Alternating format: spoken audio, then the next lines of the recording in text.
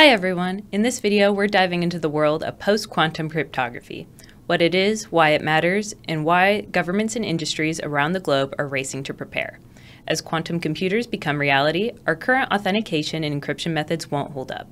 So we're going to break down why this shift is urgent, what's at stake, and what the path forward towards quantum-resistant security looks like.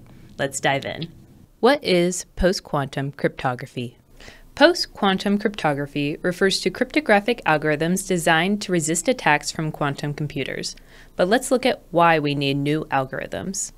Pre-quantum cryptographic algorithms like RSA and ECC are designed to be fast and easy to compute while extremely difficult to reverse. For classical computers, computing the output only takes 1/10 of a microsecond, but breaking these algorithms would take quadrillions to septillions of years. However, quantum computers, using Shor's algorithm, can reduce that task to just a matter of hours. If we just increase the key size for RSA and ECC, computations are slower without significantly improving protection. And if we wanted comparable protections to pre-quantum systems, it would take 100 days to compute the output, making it inefficient for real-world applications, which is why we are adopting new post-quantum algorithms. One more thing to note is that only ECC and RSA algorithms are completely broken by quantum computing. Symmetric authentication, which utilizes AES or SHA algorithms, is only minimally affected and only requires greater key strengths to address the quantum computing threat. Why does post-quantum cryptography matter now?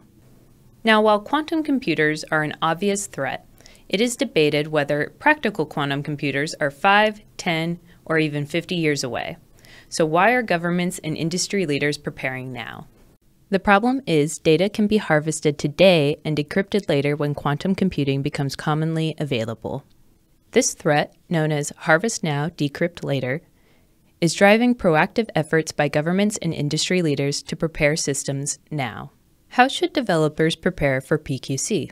Governments, especially the US, are actively driving this transition through frameworks such as the Commercial National Security Algorithm Suite, or CNSA.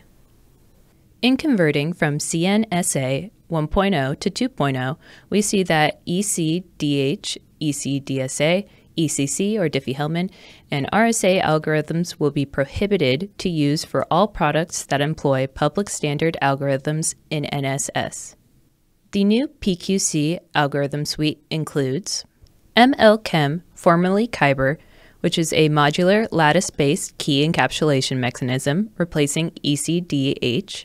MLDSA, formerly Dithium, is also a modular lattice-based mechanism for digital signatures, which will replace ECDSA. For the secure hash algorithm, we only need to increase key strengths.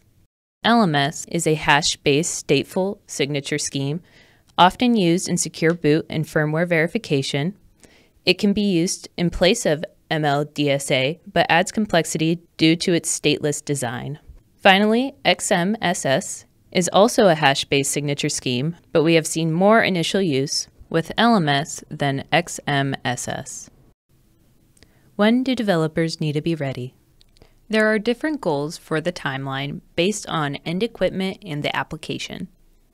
For software and firmware signing, implementation needs to start immediately to support CNSA 2.0 as the default by 2025, and use CNSA 2.0 exclusively by 2030. For web browsers, servers, and cloud services, they must support and default to 2.0 by 2025 and exclusively by 2033. Traditional networking equipment needs to be defaulting to 2.0 by 2026 and exclusively by 2030. Operating systems need support by 2027 and exclusively by 2033. Niche equipment needs support by 2030 and exclusively by 2033. And finally, custom applications and legacy equipment should be completely transitioned to CNSA 2.0 by 2033.